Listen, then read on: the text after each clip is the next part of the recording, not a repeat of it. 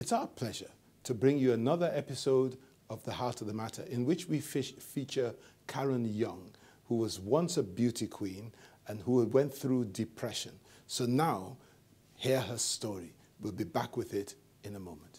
These things sometimes are psychological. I said it before, the financial cost as one of the many was enormous. It was a God experience. I just wanted to find God. Simply feeling like you're in the virus isn't always so. Tell us about the solution. As one People of with many 18 to 35 years of age start out at work. Hey, I don't have the skill for this particular problem to solve this particular problem. None of us talked about the bread seller. Welcome again to this episode of The Heart of the Matter, where I'm talking with Karen Young, and we're talking about depression. Karen, you've been through the phase of beauty queen, you've been through the phase of media personality, let's say celebrity, yes. And it's so difficult to understand how somebody who has been through these heights can face depression. Yes. Most people will be surprised that a beauty queen or ex-beauty queen could ever be depressed. Yes. So tell us about depression. Depression is something that it's not given as much attention as it should be given in this part of the world. I hate to call it a mental illness or a mental disorder because that has negative connotations, but that's actually what it is. It is a medical condition where you just feel this there's a lack of life in you. You have this lackluster approach to everything. You don't feel the fulfillment from what used to give you pleasure or whatnot. And then you start, before you know it, it even starts affecting your immune system because you start falling sick all the time. You're susceptible to colds, and then you don't want to do anything. And then before you know it, you start having suicidal thoughts, and you just want to end it all. You just want to go. So what I'm saying is, most people won't imagine that somebody who is in the public eye a lot of the time can ever be depressed. And what do you think is the incidence of depression in a country like Nigeria? Is it an African problem? Is it a Nigerian problem? How big is this problem? This is a worldwide problem. But the difference between other countries and other developed countries and Nigeria is other countries, they know what depression is, they're aware of it, they accept it, they even have centers where you can get help. But Nigeria, we're still not fully accepting what depression is. Like, it's something that has a kind of stigma to it. Most people don't even know they're depressed, the ones that are depressed. And the ones that do know they're depressed are too ashamed to say anything about it because they don't want. Is it something that people should be ashamed of? No, it's nothing to be ashamed of. It's like having it's like having a migraine. If you had a migraine and you were literally in pain, I don't think you'd be ashamed to go to the doctor and say, I'm sick, I need help. So now, let's talk about Karen, okay? You got to the point where you realized something was wrong. Yes. Take us through your own journey into discovering that you were depressed and how you got to where you are today. Okay. Well, it started about 2 years ago. I was basically enjoying my career and enjoying being in the limelight and all of it, all the things I could do to impact on people that look up to me. And I noticed that the things I used to find pleasure in, I stopped finding pleasure in. I got into a new relationship and it was abusive mentally and physically. And I think because that was my first experience, I didn't know how to deal with it. I didn't know who to talk to. So I just went into myself. And because it went on for quite some time, it really broke me down mentally. And it was something that was hard for me to shake because I was alone in it. I didn't have help. I was too ashamed to reach out to people and say, oh, he's hitting me. And I'm hiding bruises and I'm lying about it all the time. And it just took me on a downward spiral. And the more and more I tried to endure and fight it, the harder it became. And it was like I was sinking, I was drowning, and there was nobody to help me. Now, so how did you get to know that you were depressed? Okay, first I stopped working. I stopped writing. I live for writing and then I stopped writing. I didn't write for almost a year. I stopped going to work. I stopped going to events. I didn't want anybody to see me. I'd gained weight. And your friend was there? He was there, but he didn't understand what I was going through. So his reaction to it was negative because he has this typical Nigerian mindset that you have no reason to be depressed. You're beautiful. You have everything you want. Why are you saying you are sad? What's making you sad? You're doing this to yourself. So he couldn't understand it. And the more he made it seem like there was nothing wrong with me except myself, the more I sunk into it because I kept thinking, okay, now I have no reason to be sad. There's something wrong with me mentally. And so it took a while for me to accept until I had that experience, the attempt that it was like a wake-up call. And I knew that, listen, Karen, it's either you acknowledge this thing, you beat it, or you keep hiding, and then in the end, you probably would lose your life. You said you had this attempt. Yeah. Can you spell it out so that our viewers know what you're talking about? I tried to kill myself. I woke up one morning and I have never felt so low in my life. Like, I could barely get out of bed, and I spoke to my sister, I remember, but I tried to have a normal conversation with her. Was anybody else at home? No, I was home alone. Okay. I spoke to my sister, and she just kept saying, you sound funny, what's wrong with you? But I didn't want to tell her because I didn't want anybody to stop me from doing what I wanted to do. I'd made up my mind. So I took a razor and I slit my wrist. I was downstairs, but the doors were open because I have neighbors who live in the same compound as myself.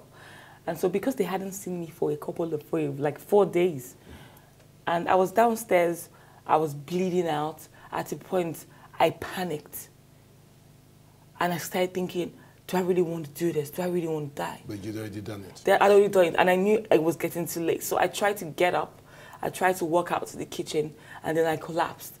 So apparently, that was where my neighbor's driver found me, because the blood had like soaked out from the kitchen floor, and it's like once you walk into the compound, that's the first place you get to.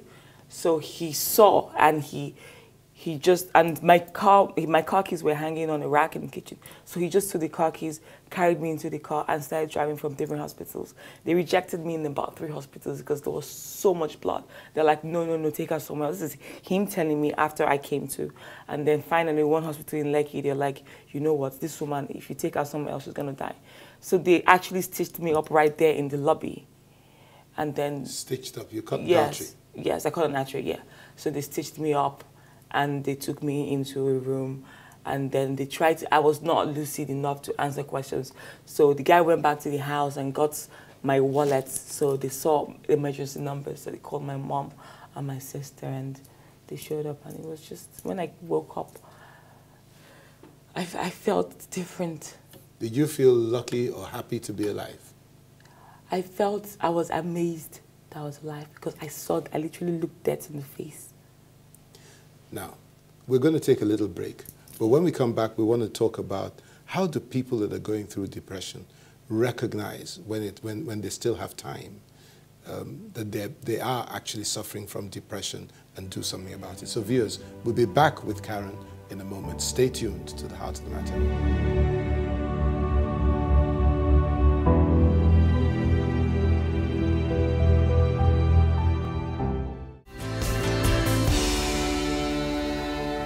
Welcome back to The Heart of the Matter, where I'm talking with Karen Young about depression.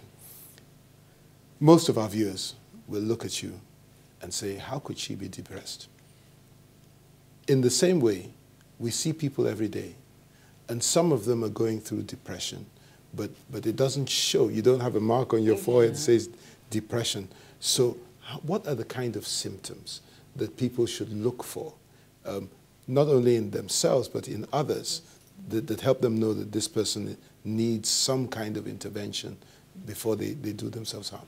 Okay, in oneself, I think the first thing is withdraw, and in others, withdraw from society. When the person doesn't want to be seen, stays indoors, doesn't want to like engage in any social activities, you start avoiding your friends, then you know, okay, there's something wrong. And then when you do not find pleasure in the things you used to find pleasure in, everything that you used to do normally now seems like a chore.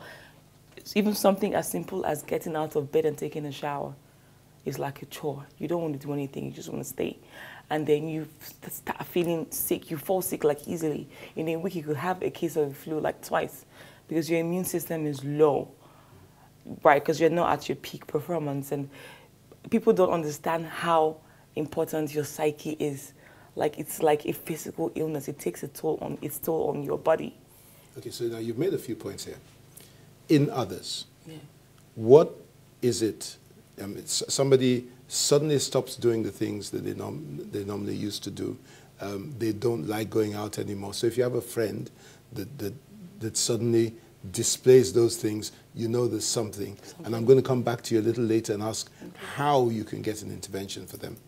And then for you as an individual, you're looking at yourself and saying, but I used to enjoy writing, and I haven't written anything for a year, so there must be something wrong. You just look at your life, something has changed. Yes. That's what you're saying. Yes. Now, if somebody concludes that they may be going through depression, what's the first thing they should do? I think the first thing they should do, if they have a supportive family, reach out to a family member, a sister, uncle, brother, or a best friend. I mean, my best friend played a huge role in helping me. Reach out to someone. But this was after the fact. This was before, but I didn't tell her exactly the extent, but she knew I was the person. She kept saying, I don't want you to be alone. Come and stay in my house. Like, just be around me. I can help you. But I felt I was beyond help. I just kept saying, you don't understand what I'm going through. Your life is perfect. So, Karen, you reached out to your friend, you reached out to your sister. What happened? Because you still went ahead with an attempt. Okay. Weren't they sensitive to understand what was going on? My friend was. Like, till today, I still tell her that to an extent I owe you my life. She's my best friend. She's former Miss Nigeria, Muna Abi. Okay. She understood what I was going through, and she did her best to help me. But I think as at the time I reached out to her, I was way too far gone in it. And because I had reached out to my family before and they didn't understand what was wrong. They didn't think I had any reason to be depressed. They didn't think I was even going to take it that far. They just felt, okay, she's just going through a phase, because growing up, I've always had mood swings. Like, 1 minute I'm smiling, next minute I'm down. So they just felt as, oh, Karen is being dramatic, drama queen. So they didn't take it that seriously until I did what I did. So what would you advise somebody who suspects that they may be going through depression, and they reached out to somebody and that person really doesn't understand? What do they do? Reach out to somebody else? Or at what point do you think they should seek medical intervention? I think if you reach out to someone and they don't understand, it actually makes you feel worse, which is why I'm tempted to say reach out to a medical professional first. But sometimes, like in my case, when I was able to reach out to someone that was able to identify with what I was going through, even if at that point I'd gone through such a downward spiral, it didn't do much good. But if you are lucky enough to recognize the symptoms on time, I think that's the best thing to do. Just, I mean, everybody close to you, you kind of know their personality. I think you should be able to guess this person might be more amenable to understanding. So talk to that person. And if the person doesn't get it, talk to somebody else. What if the person picks you up and says, we're going to the hospital right now? Then go. Don't resist. Go. Don't resist. Okay, now, are there triggers? Are there things that can trigger somebody into a depression? And if you know some of the triggers, I mean, maybe you've looked at your life and seen what triggered you into depression. Could you tell us what the triggers could be? Yeah, there are some triggers. To the best of my knowledge, most times when you lose someone, you lose something important to you. Maybe you lose a loved one. Maybe you're in a relationship and it ends, and maybe you're so dependent on the person. Or, like I was, you're in an abusive relationship. It can do a lot. It just breaks down your psyche, and it just makes you see yourself as less than you actually are. If you lose a job, if you start having financial problems, there's so many. And now I just realized that depression can also be hereditary, because I'm still doing research on it so I can help more people. So sometimes it's actually hereditary. If your family has a history of depression, you might be more inclined to be depressed. Okay, so now what are the things that doctors do? I know you're not a medical doctor yourself, but you've obviously done a lot of research. Yes, I have. what is the treatment for depression? What they do, if it is something that is still in the early stages, counseling. They ask you what's going on, they talk to you, they monitor you. But if it's something that has gone beyond the early stages, like I had gone beyond, I was put on the medication. So there are antidepressants that you take, but you still have to do counseling because the psychologist or psychiatrist has to monitor your progress. So you'll be given medication. Okay, now you just use the word the Nigerians don't like. Well, You use the word psychiatrist. yes. When people hear psychiatrist, they immediately think of the doctor that deals with lunatics. Yes. Okay. Now, but that isn't the case. No, it's not. A psychiatrist is somebody that deals with normal people. Yes, issues Okay. of the mind. Yeah, absolutely. Yes. Even cases like dyslexia, Yes. you know, could need counseling. Yes. So what would you say to people who are worried about the stigma that they think will be attached to them because of depression and because they are seeing a psychiatrist? Okay, I'll first say you have nothing to be ashamed of. First and foremost, if you do not change that mindset, you will be stuck in depression. Because when it was drowning me alive, it was when I was worried about what will people say. They would think I'm crazy, and asking myself, am I crazy? So I would tell anybody, do not feel any shame. Like, people's opinion of you is none of your business. It is their thoughts of you because you own your life. So you can be worried about what people will say, but if you're doing something that will preserve your life, save your life, please go ahead and do it. That's what I would say to them. Okay. Now, your story. You nearly died because you decided to slash your wrist. Yes. But thank God there was an intervention. Yes. You went into hospital. Yes. You came round from it. Yes. How did you now climb out of that black hole of depression? What's your story? How did you get back? Looking back, so that if there's somebody who is having suicidal thoughts and hasn't done it, how can they climb out of that hole? I would say after I left the hospital, I wouldn't say I was as depressed as I was when I went in, but I was still down because now it was like, where do I go from here? Now I've lost literally almost everything. I lost my home, I lost my relationship, I'd stopped working, so I'd lost my job. I'd lost everything, so I'm like, where do I go from here? And I was still haunted by the visions of that violent thing I did to my body. I would close my eyes and I would see myself doing that and I would cringe, right? So I think the day I healed myself was the day I spoke out about it. Okay. That was the day I knew I was healed. So what was the day that you discovered that slashing your wrist was as a result of depression? As you went into the hospital, you didn't know that you were suffering from depression. But then you came round and somebody told you at some point that this is depression. Yes. How do you get to that point? I think it's a thing of the mind. You accept, I think subconsciously. Did somebody actually ever say to you, this is depression? Yes, like 2 people told me even before I got to, they're like, what's wrong with you? Are you depressed? Jokingly. And then I'm like, nah, just feeling a bit down these days. But because I was in denial.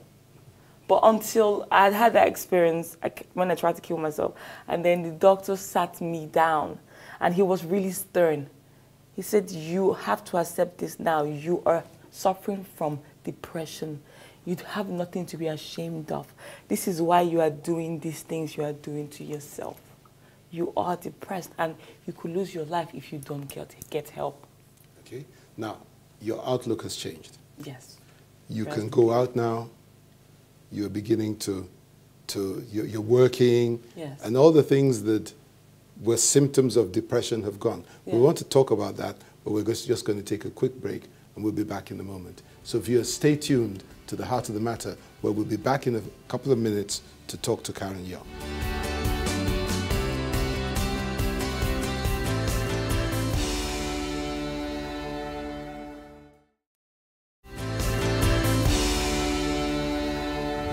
Welcome back, where we're talking to Karen Young about depression. Thank God it's way behind you now, Yes. and your your raison d'etre, if you like, Yes. is to get other people out of depression or prevent people from slipping into depression. Now, there was a Twitter incident, and people condemning somebody. Tell us a little bit about that. Well, when because when it started early, but I wasn't on Twitter, and then I was going for a meeting. I was in a taxi when I was bored. I was in traffic, so I turned on my phone, went on Twitter, and I saw what was going on. And I saw the condemnation, and I empathized with the person. I knew, I'm like, this is exactly what I went through. But the difference is, when I was going to attempt mine, I didn't tell anybody, I just did it. But his was a cry for help. So I knew that this was the time for me to speak out. So I just started tweeting, like, I too have suffered, I too bear this cause. Because I was going to tattoo over them, but I'm like, no, I'm not ashamed of this. This will show that this is scars from my journey of life. I'm a survivor. And so I started talking about it, and I think that was the day I healed, because immediately I sent my last tweet. For the first time since the incident, I broke down in tears. I was weeping in the back of the taxi, and the man is like, "Madam, are you okay?" I'm like, "I'm fine." Because I hadn't shed a tear all through this. For over a year, no tears, just sadness.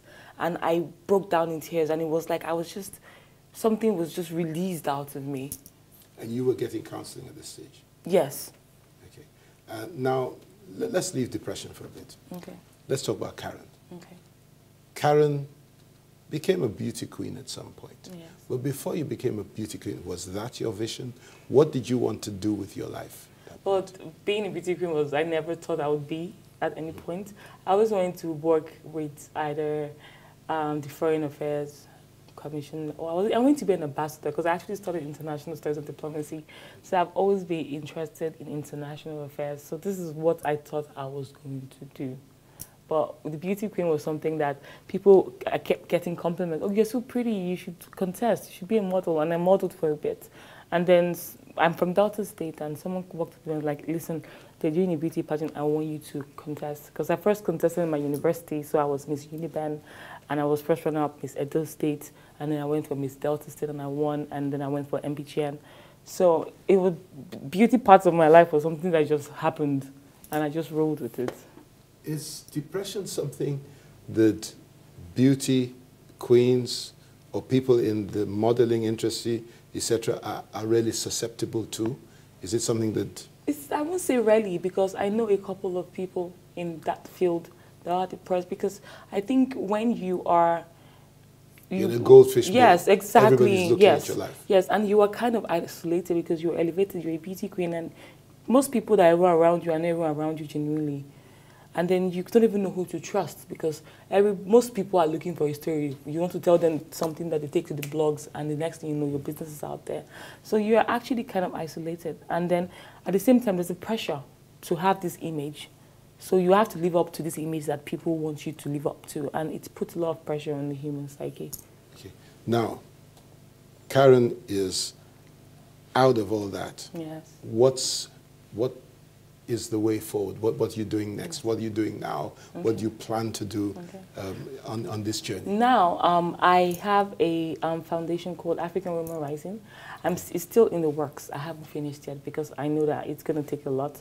And the one thing that struck me was the reason why I started this foundation. There's no suicide helpline in this part of the world. Yeah, because I remember one night, I tried to Google suicide hotline, and there was none in Nigeria. So it's something I want to incorporate to my foundation. I want to have a foundation where people can go for counseling.